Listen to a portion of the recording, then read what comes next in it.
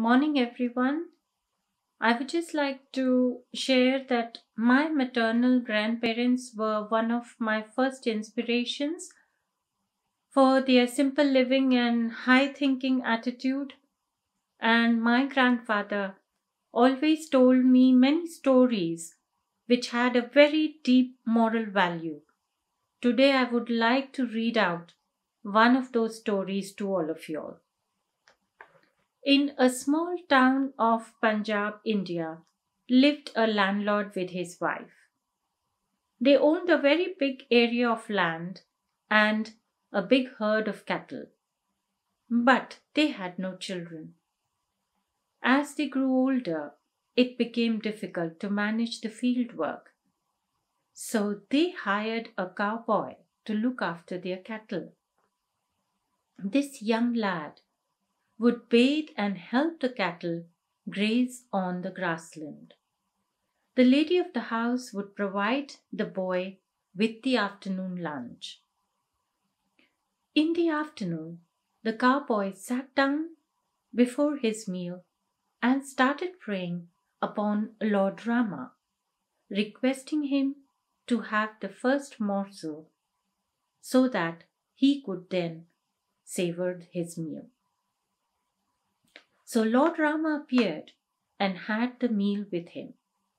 This continued for a couple of days, when finally Lord Rama's wife, Mata Sita, asked her husband that where did he disappear every day at lunchtime.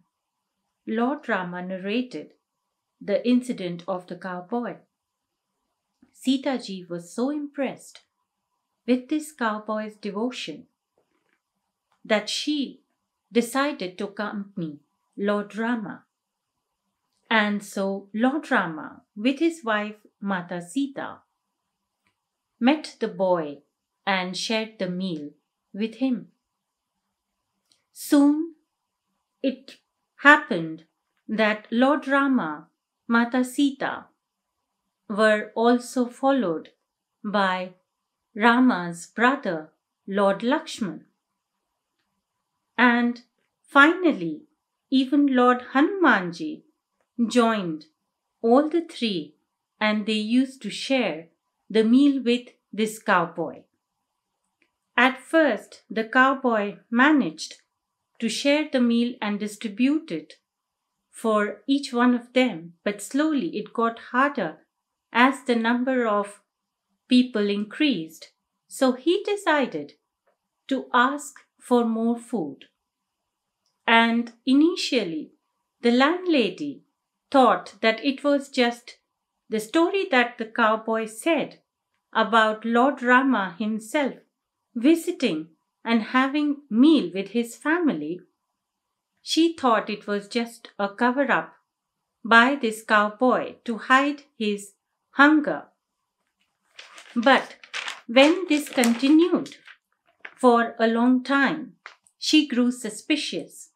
So she decided to ask her husband to quietly check on the cowboy's activities. So one day, this cowboy was quietly followed by his master.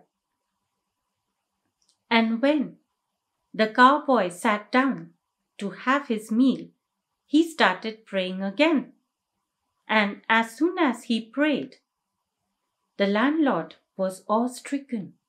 Indeed, Lord Rama was here with his family, his wife Mata Sita, his brother Lord Lakshman, and Lord Hanuman. And he rushed to seek their blessings too.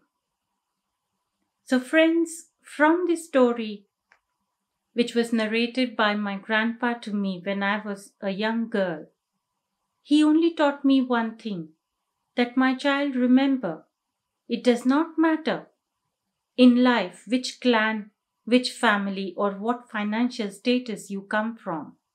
It is more important to do your true karma, to be a good human being, so that God Himself comes and blesses you. So I always have remembered this all my life, and I believe that positive karma do bring the Lord Himself to bless you. Thank you. Have a lovely week.